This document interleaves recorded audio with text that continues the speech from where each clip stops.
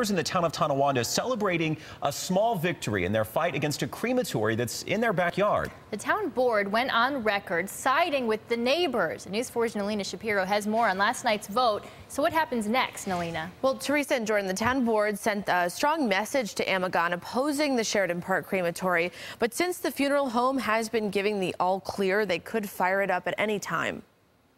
We're not against Amagon Funeral Home. You know, they've been in our neighborhood for a long time. They do a good service for the community. We're just opposed to the crematory. Amagon Funeral Home Sheridan Park Crematory has been in operation since before homes were even built around it. But in the past few years, residents have complained about what they say is noise and occasional soot.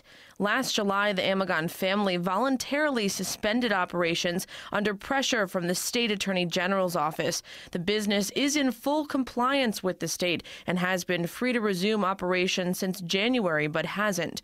And last night, the town of Tonawanda Council voted 4-1 to oppose the crematory reopening unless residents' concerns are addressed. There's a lot of really happy people in there. I know that this is something that the residents I've been working with have really, worked for a very long time, and we're happy to have the town's support.